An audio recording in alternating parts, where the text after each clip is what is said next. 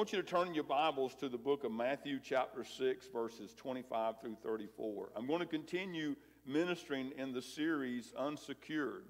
And I talked to you several weeks ago as I've been ministering this message about leaving that door open and not securing particular doors that allows the enemy to encroach into our lives and to work havoc, to work pain in our lives that we don't need. And today I want to minister on the subject of why are you so anxious? Why are you so anxious? In Matthew 6, verses 25 through 34, that is why I tell you not to worry about everyday life, whether you have enough food and drink or enough clothes to wear. Isn't life more than food and your body more than clothing? Look at the birds. They don't plant or harvest or store food in barns, for your heavenly Father feeds them. And aren't you far more valuable to Him than they are? Can all your worries add a single moment to your life? And why worry about clothing? Look at the lilies of the field and how they grow. They don't work or make their clothing, yet Solomon in all of his glory was not dressed as beautifully as they are. And if God cares so wonderfully for wildflowers that are here today and thrown into the fire tomorrow, He will certainly care for you. Why do you have so little faith? So don't worry about these things, saying, what will we eat? What will we drink? What will we wear? These things dominate the thoughts of who? Unbelievers.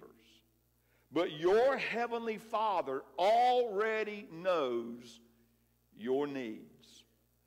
Seek the kingdom of God above all else and live righteously, and He will give you everything you need. So don't worry about tomorrow, for tomorrow will bring its own worries. Today's trouble is enough for today. Amen. Hey, how many of y'all know today's troubles that's enough, right? We don't need to be worrying about tomorrow or next week or next year. They may never even get here, in life. And so here is a door that we often leave open in our lives that works havoc in our lives. Sometimes when we use the words worry and anxiety, we kind of try to think about those. Is there a distinction between those words? One person I was studying by said that worries maybe are specific. In other words, you may have a bill that you don't have the money to pay for it. Or you have a friend who's upset over something that you said and they know it. And that causes you to be worried in your life. However, it seems like the anxiety seems to be a more generalized feeling of dread or fear. You ever had those moments that you just walked around and it was like you were just waiting for something to happen? It was like it's like that, the Peanuts guy that always walked around with the cloud over his head. One of those in the cartoons did, because he's always wondering when the hammer was going to fall on them. And so many Christians walk like that in a spirit of dread. And the Bible says, the kingdom of God is righteousness, joy, and peace in the Holy Ghost. Amen? And that's what we ought to be living for in our life. There's a famous quote that says, worry never robs tomorrow of its sorrow. It only saps today of its joy. And that's so true. Your worrying today is not going to affect tomorrow at all. But your worrying today can take the joy out of your life, which is your what? It's your strength. The joy of the Lord is my strength. And so the enemy works you over at times through anxieties and worry to sap you of your joy. What were you anxious and worrying about this past week? You don't have to tell me. I'm not to the place that I believe that nobody had a single worry in here last week. Amen. Everybody's mind was just erased. You were just doing fine. There's worries. There's anxieties that come into our lives. So what were you worrying about? Health, retirement, kids, marriage, finances, your spiritual walk with God, the condition of your country that it's in today? You know, Jesus warns us time and time again about keeping the door to anxiety and worry closed in our life. If you don't button that door up. Now, I'm not going to tell you that you're going to ever live a life that is totally free, that you'll never have a worry or you'll never have an anxiety that comes your way. That would just simply be false. It's going to come at you, but it's what you do with it when it comes at you. When it presents itself to you to take root and to take home, and it starts knocking on your door and it wants you to open the door to it, well, look, you have the right to keep that door shut to anxiety and worry taking you down. Amen? You see, anxiety and worry debilitates and cripples our lives in every sphere of its existence. In other words, there are no positive attributes to worry and anxiety. It just isn't.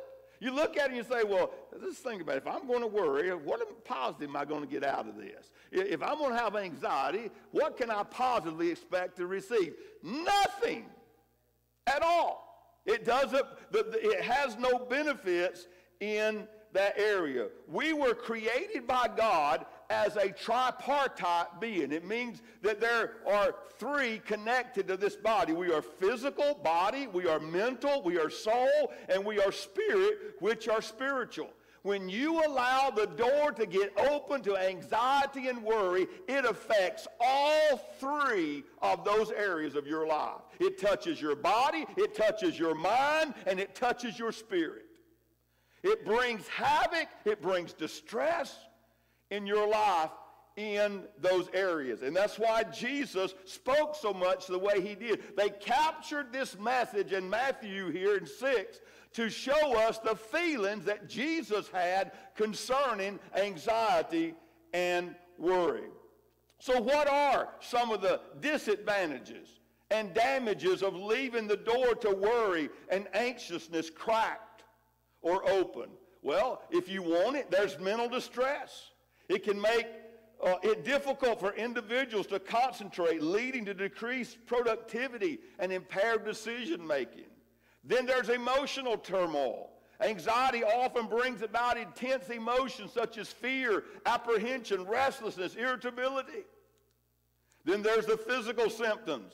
Oftentimes when a person goes through anxiety and goes through worry, they have high blood pressure, rapid heartbeats, dizziness, trembling, sweating, all kinds of things take place when worry grips your heart. Then there's impaired sleep. Anybody like a good night's sleep? Well, you know, worry will fix that for you. Praise the Lord. All you got to do is go to bed and just get yourself a good worry on your mind, and you won't sleep all night long. You'll toss and turn, and you'll get up feeling rotten as ever. Praise God. You know, that's what worry and anxiety does for you. It'll also impair your relationships. Because if you're not where you should be physically, emotionally in life, then when you try to get along with others, you know, you take someone who hadn't slept for a while, someone who's irritated, someone who's got anxiety, man, they ain't the one to mess with on Monday morning, amen? Because it will impair your relationships that we have in our life. There were people in the Bible, notables in the Bible, who had moments in their lives with anxiety and worry. So you don't have to be worried if you have that also in your life. King David was one. In Psalm 55, he pens something here that lets us know that he's left the door open. He said in Psalm 55, 4 through 6, "My heart is severely pained within me, and the terrors of death have fallen upon me. Fearfulness and trembling have come upon me, and horror has overwhelmed me. So I said, oh, that I had wings like a dove. I would fly away and be at rest. He's telling us that what's going on here with him has distressed him to the point that he don't know what to do in life. We see Elijah in 1 Kings 19:4. The scripture says that he went on alone into the wilderness, traveling all day. He sat down under a solitary broom tree and prayed that he might die. I've had enough, Lord, he said. Take my life, for I'm no better than my ancestors who have already died. How many of you have ever told the Lord, I've had enough? You know, worry and anxiety, fretfulness, and all of this. That's what Elijah did when he was running from Jezebel, when she was going to kill him for all the good things that he had been doing. And then the character that a lot of us most readily identify with is in Luke 10:40-41. It is Martha having the duel with her sister Mary over things, over doing stuff. Mary has the audaciousness to go over there and sit at the feet of Jesus and listen to the peacemaker, the one who gives peace. And Martha, she can't handle that. Verse 40, but Martha was distracted by the big dinner she was preparing. She came to Jesus and said, Lord, doesn't it seem unfair to you that my sister just sits here while I do all the work? Tell her to come and help me. But the Lord said to her, my dear Martha, you are worried and upset over all these details. Anybody in here get worried and upset over all the details? Over all the fine print, over all these things in life that really, in the whole crux of things, probably don't really matter a whole lot. But we're such good experts of making mountains out of molehills, are we not? And worry and distress will do that. And you may be here today. Let me tell you something. I've gone through a periods of time in my life, especially when I've shared my testimony, but especially when I left my company after 31 years of being there. And after, they paid me for nearly 13 months even after leaving. And when all that went away and all my security blankets went away and I realized I was in a sure enough change season, let me tell you something. The devil jumped on me full force and I just invited him in. Amen. And I sat there night after night, would not sleep. And would weigh away in terror and sweats breaking out. But there comes a time that if you're going to live and you're going to live, you get up, you walk over that door, and you slam that thing shut, and you say, enough is enough. My God knows my need, and he's able to take care of me in whatever I do. Even if you make a mistake, hallelujah, all things will work together for the good to them that love God and are called according to his purpose. God loves you even when you worry about the mistakes you make. Hallelujah. And he loves to fix mistakes. He loves to fix things you can't fix. Hallelujah. It brings glory, it brings honor to his name when you shut the door to something that's causing you turmoil and open the door to the one in Revelation that says, behold, I stand at the door and knock. If any man will hear my voice and open that door, I will come in and have a time of refreshment with him and he with me, and we will rejoice in the glory and the power of God.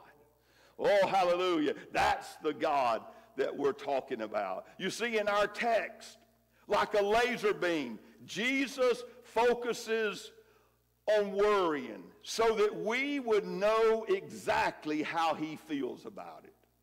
There's 3 specific times in our text. Verse 25, he tells us, I tell you not to worry. In verse 25. In verse 28, and why worry about your clothing? In verse 31, so don't worry about these things. So 3 times he repeats to us, don't worry in life. Amen? Now, you may not be what we call a worry wart. You ever heard that term, a worry wart? I'm not going to ask you if you are a worry wart, But if you are, we're going to pray for deliverance for you today. Amen? So that you walk in the joy of the Lord. So let's look at this for a moment of why we should not worry. Jesus told us not to worry. Then if he told us not to worry, why are we not to worry?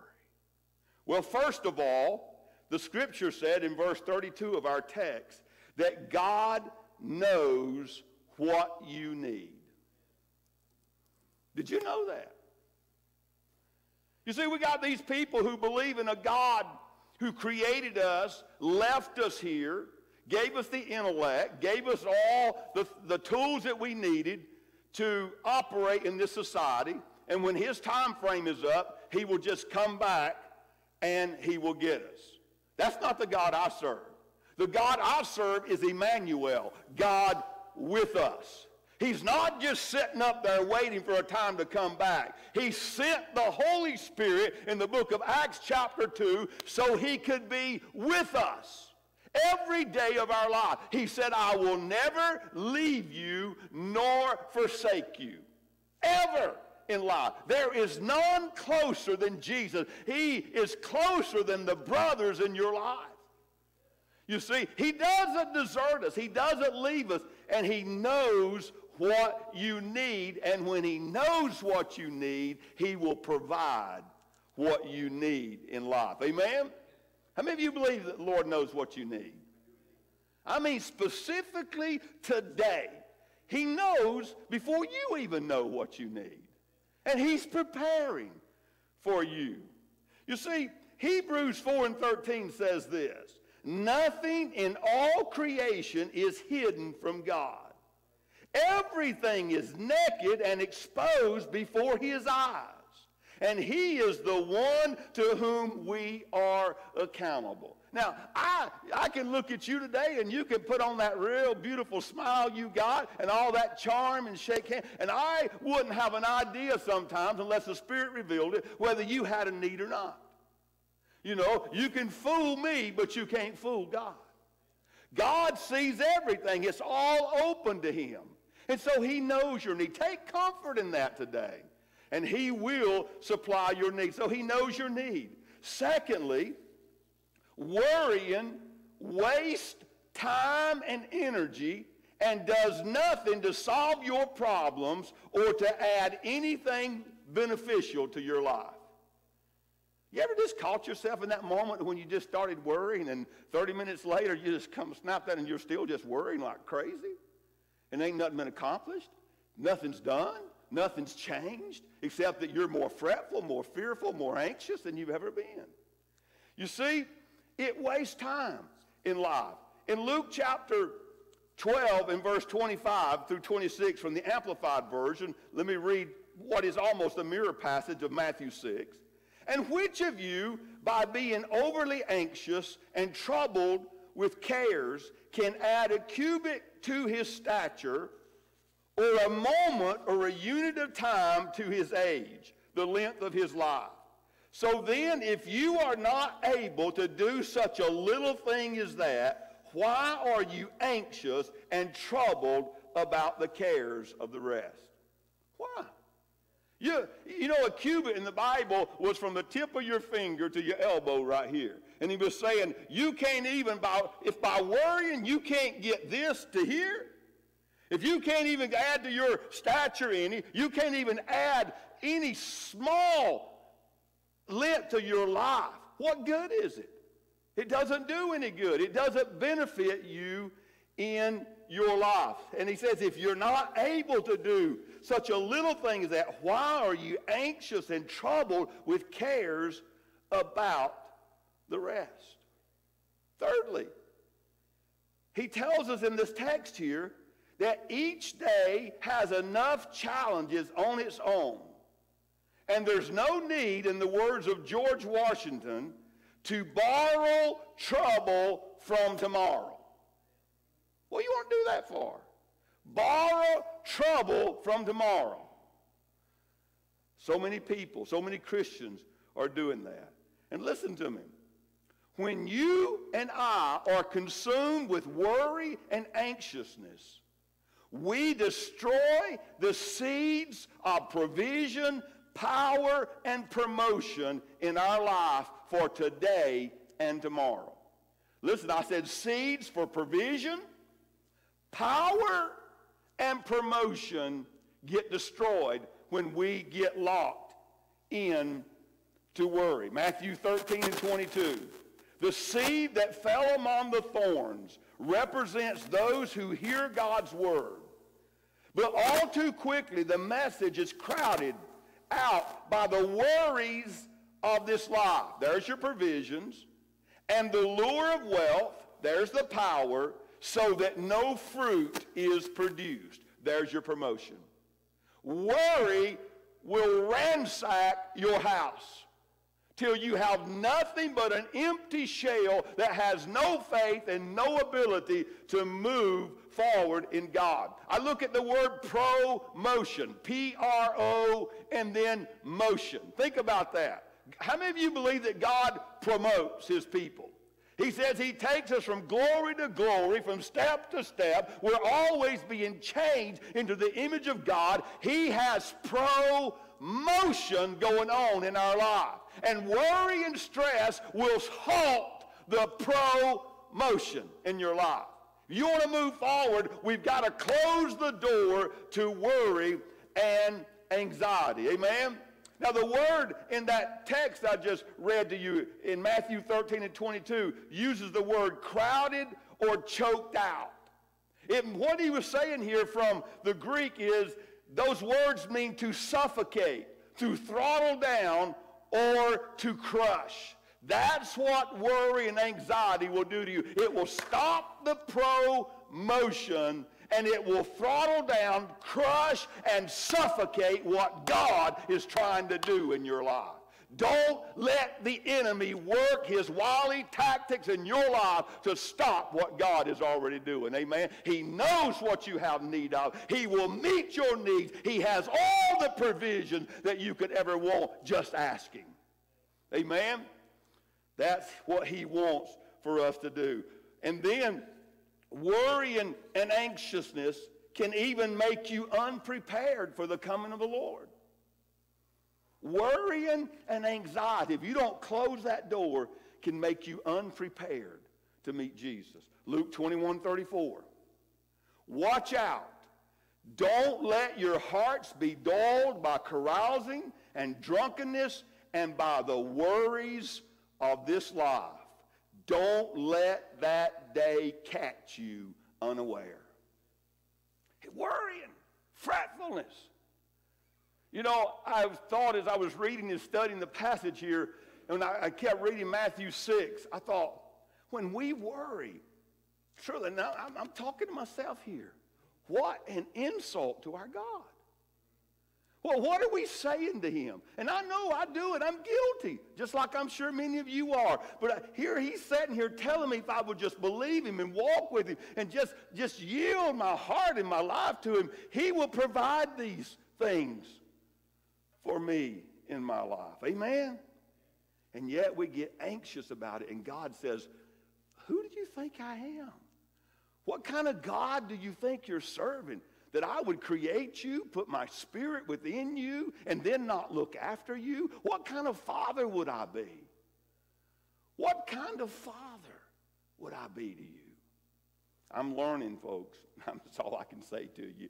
I'm learning as each year goes by to hopefully trust him more than I did the day before. Because I see that he brings me down. He humbles me so that I can see that he is Lord and God of all. So don't worry. Don't be so worried that that day catches you unaware. Fourthly, Jesus makes it clear from our text that worrying is a faith issue. Worrying is a faith issue. If faith, listen to this real closely.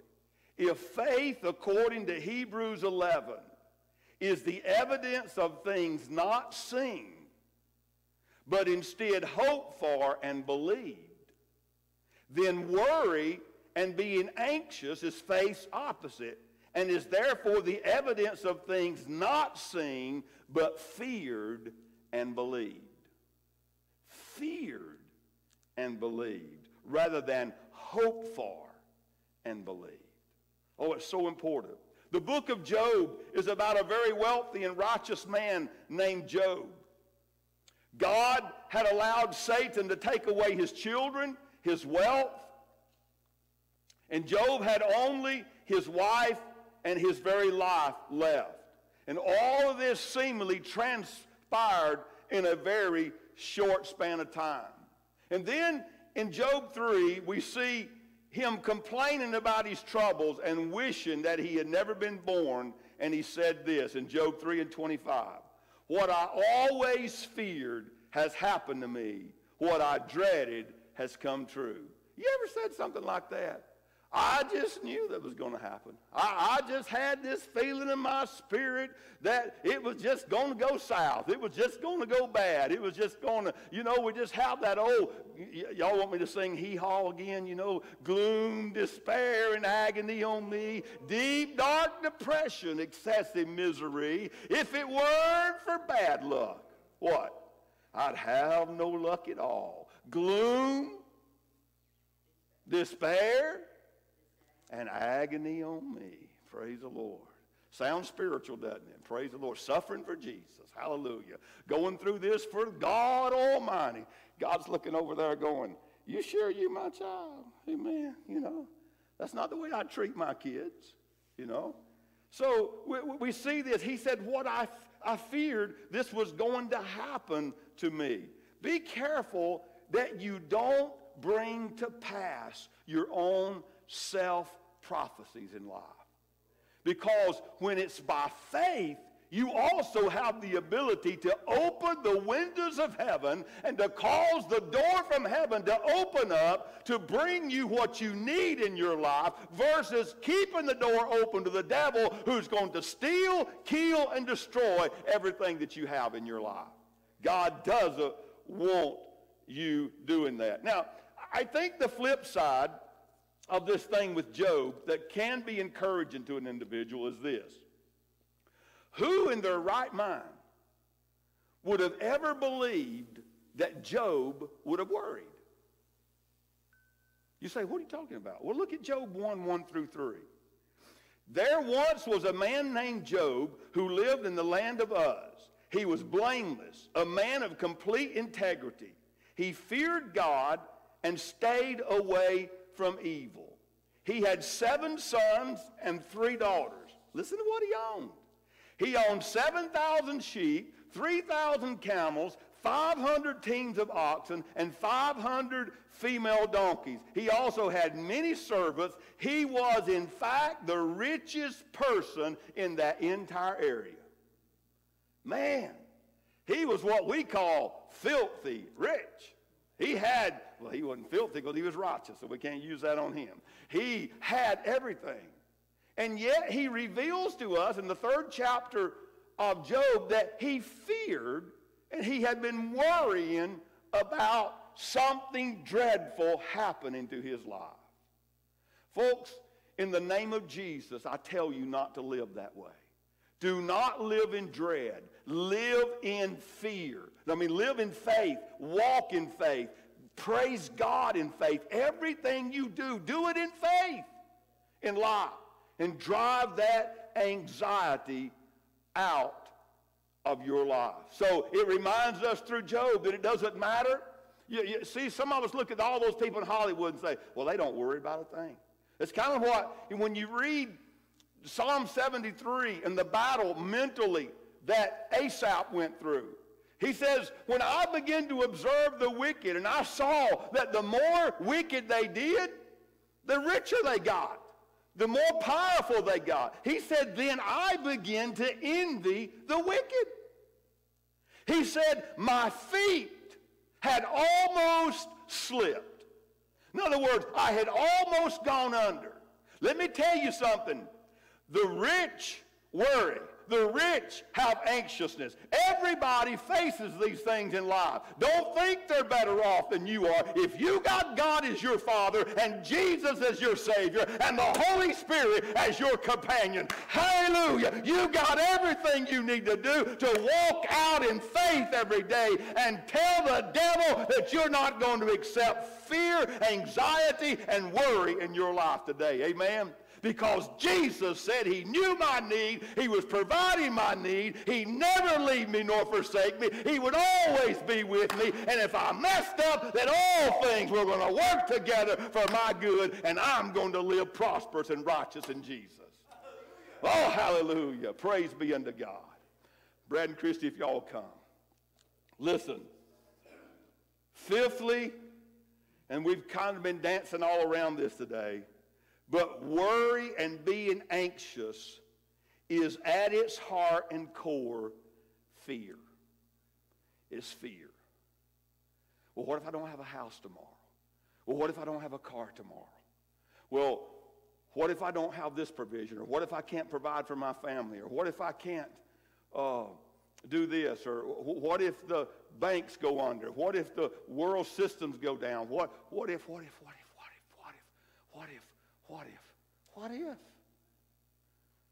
Well, you don't ever have to ask that question about God, what if? He says, I am the way, the truth, and the life. I am, praise God. I am your provision. I am your life. I am your strength. I am everything that you need in life. You don't worry about whether he will be. He is. I see the screen up there. What is fear? It is false evidence that appears real. When you're facing fear, it's because the devil has drummed up something that goes against the Word of God, meant to shake you and to rattle you. Meant to shake you. And it's false evidence that appears real. I think early this morning, I couldn't sleep. I got up early this morning, even going to bed last night. I began to think about the passage that the Scripture says in the last days, in which I really believe we're in. He said, yet once more will I not only shake the heavens, but I'm going to shake the earth also. Now, folks, let me tell you something right there. We are walking into a day and age right now that things that have become common in your life are going to become uncommon. Because the Lord is going to do a shaking. And when he completes it, you're not going to look the same, the world's not going to look the same, and the church is not going to look the same. Because everything that can be shaken is going to be shaken. If it is not on the proper foundation, if it's not grounded, if it's not truth, if it's not righteousness in God, it's going to crumble and fall. Now, some of you here that know Jesus may not be walking with him where you ought to be in life. But when that happens, don't you abandon your faith. Don't you abandon your walk. You stand still and see the salvation of God. When the shaking is over, if nothing is left but you and God, you got everything you need. Amen? Everything. He's a sure foundation. When you've dug down deep and you've hit solid rock and you started establishing your life upon him, the center of all things, let the shaking come, because it cannot shake the foundation of God. It remains sure. Jesus, through the cross, through his blood that was shed, through his resurrection, he became the chief cornerstone that everybody else rejected. And upon him that you stand, all worrying, all fretting, all fear, all anxiousness, all worry must submit. Don't open that door. And I'm going to tell you right now, if your door is open, there's things that are looming at you that are large, turn it over to God. Let him fight that battle. It's not always easy, but you've got to learn to lay it over on God. You see, sometimes our pride won't allow us to do that. We're too prideful. We think we got to fight. We think we got to do it. We think we got to prove to the world we can do this. Why don't you let God prove to you what the Word says he was able to do? Why don't you just turn loose and let go and let the God who loves you and saved you and ministers to you every day and walks by you every day, just humble yourselves down and say, here it is, God, and here I am. Praise God. I don't care what I look like tomorrow or the next day, as long as I'm being changed into your image. Supply and meet my needs for all that I need, and help me to be a child of the King who walks in faith and not fear today. Amen? That's what God wants for you. And if you're in that place today where you're wrapped up, you're tangled, all up in a web of fear and frustration, I've been there, and I know that you got to learn to let it go. Because God's got a road for you that's been determined by him. He's got a pathway that he's got you on. Turn loose and watch God meet and supply your needs according to his riches and glory by Christ Jesus. I can preach this because the Bible's true. I can preach this and brag on my Heavenly Father because everything I got to brag on him about is true. Hallelujah. There's no lie. He's good. He's good. Would you just bow your heads with me this morning, all across the building? Look, it's no shame. Pastor Jeff has been there. Man, I was deep in my anxiousness and my fear, folks. I had the whole tripartite being affected. I couldn't sleep. I couldn't eat. I couldn't work. I couldn't do all them things for several weeks. I had to go to doctors and get sleep medicine just to where I could even sleep a few hours at night. And it was he that brought me out. And I'm going to tell you, you don't have to bear that burden today, folks. You don't have to walk under that. It's too heavy. Come unto me, all you that labor and are heavy laden, and I will give you rest. Take my yoke upon you, begs God, and learn of me, for I am meek and lowly in heart. For my yoke is easy, and my burden is light. Hallelujah. It's time this morning to lighten the load so that you can be everything that God wants you to be. It's time to secure that door and bolt the hatches on it. And when the devil comes knocking with his worry, you just let God answer the door. You just let Jesus answer the door the next time. It'll put the devil on the run. If you're here today and you would say, Pastor Jeff, there's been some things that's brought anxiety, anxiousness, and fear, even depression, to my heart and to my spirit. And Pastor, I need God right now just to take my load. I just need to come into a deeper, a fuller, a greater relationship with him in life, to know that he's my Father and he'll provide for me. And I don't have to go through all this worrying and being aging myself and breaking down my health and breaking down my spirit. And if that's you here today and you would just like Pastor Jeff to pray over you, especially throughout this week, would you just lift